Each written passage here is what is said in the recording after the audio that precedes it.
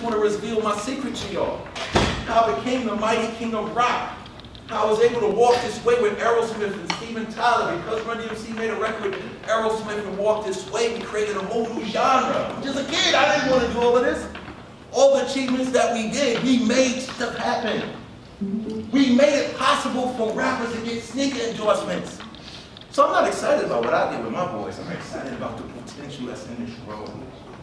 Well, my secret was this, y'all. Believe it or not, as dope as I can rhyme, as incredible as I am on the microphone and on stage, you know where my power comes from? Comic books. I was a little nerdy kid. I went to Catholic school my whole life. I got contacts in there, I wore glasses. I got teased, I got bullied, I got picked on. But nothing deterred me from liking my comic books. That's the little weird kid, Darryl McDaniels with the glasses, who reads comic books. Well, what did comic books do for me, though? Those dudes that was teasing me back in the day, now what? Ain't teasing me no more. But what did it do for me? Because I was reading every day, I was reading a comic book every day, made me a good reader. I was a straight A student. What else did it do for me?